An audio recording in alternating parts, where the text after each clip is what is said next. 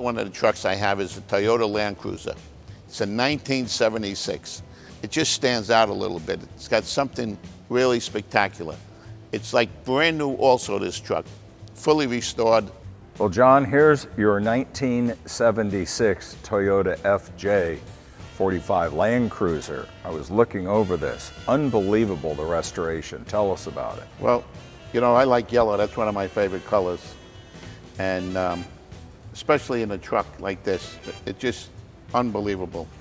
And when you look at this truck and the way it was done, I mean, you look at the fenders and the fit, and again, the tastefulness of the colors, the bumpers. I mean, it's got the tow hooks. I mean, look at the engine compartment in this. It is like brand new. Yep. It has the original 6-cylinder in it. It's got air conditioning in the truck.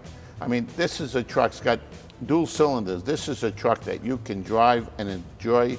I mean, everything when you look at it, and you know, these were known as being workhorses, but somebody then took it and just did a frame-off restoration. And made it a level better.